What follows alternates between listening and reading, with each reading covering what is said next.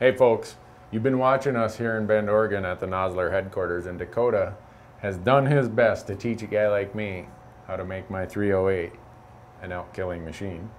But I'm curious for the average person, because I showed up and you had all this here. So for the average viewer watching this who's now intrigued and says, yeah, I want to go and load my own ammo, what would you suggest the starting person do as far as equipment, selection of things, manuals, all that stuff?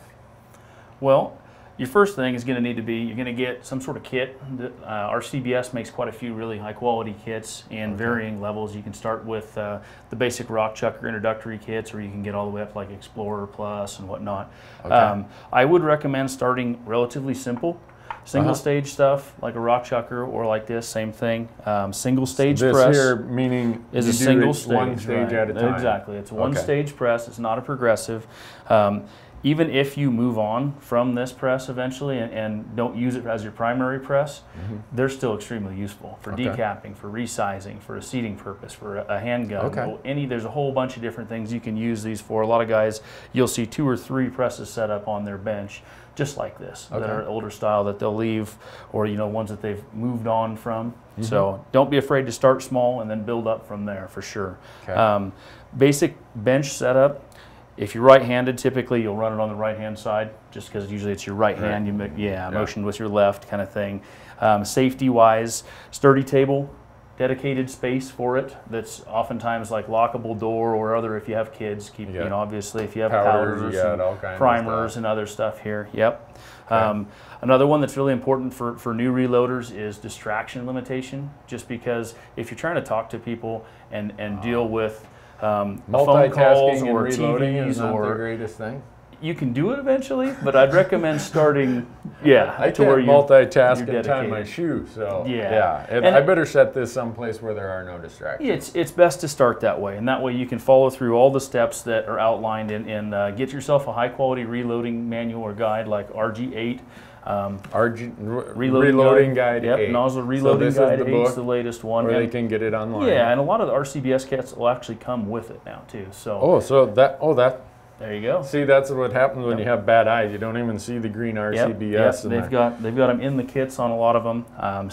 Read that to start with and get yourself started into it and familiarized with the tools and pieces that you're going to be using.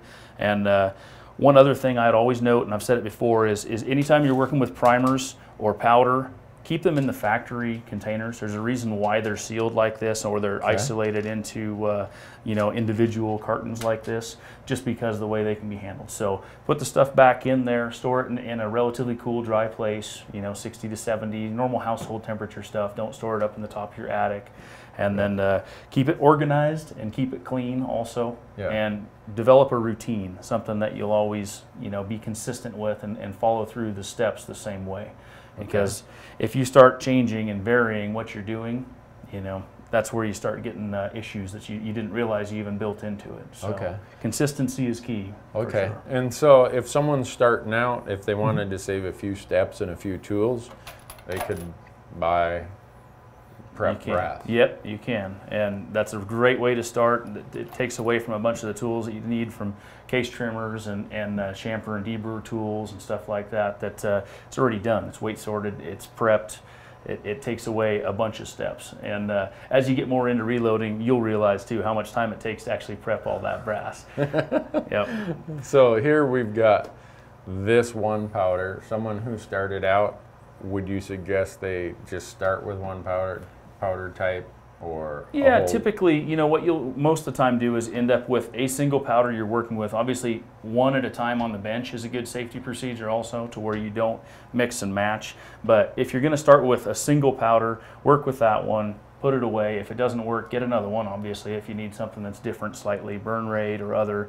Varget RL15, H4350, IMR 4350, those are extremely universal powders for a lot of different cartridges out there. So if you're going to end up getting into it, if you look around and find any of those are applicable from a lot of cartridges all the way from 270 down to 243 and any of the mid-size stuff, even 30-06 and 308s and whatnot too. So yeah, there's a lot of stuff that if you look through the reloading guide, you'll find that the powders that you'll need oftentimes are the same ones even for 223 all the way up to 30-06. Okay. So look through there first, find what powders you actually need to get. You don't need to get a whole bunch to start with, because oftentimes if you use quality components, you're not going to need that many. Right. You know, oftentimes there's guys that have been running 2 powders for 20 years in 3 different rifles. Okay. So to get started, it doesn't take that much. I mean, a basic kit like this, like you say, is in the low 300s.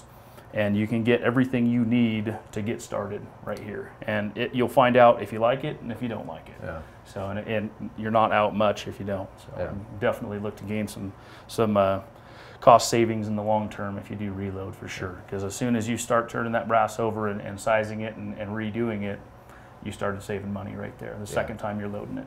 Okay. So. And then one other thing the audience has noticed, we've been wearing glasses this whole time. Absolutely. It's Yep. when you're dealing with primers that, Yep. boom, you know, you could have an accidental. Yep, absolutely. Anytime you have primers out or even powder on the table, absolutely no smoking, no impact stuff. Right. And that's why oftentimes wood benches are a good idea as well, because they're softer. They don't have the impact that you can get off of steel when you're dealing with primers. So, and then static also is another thing to consider on there. So, Oh, really?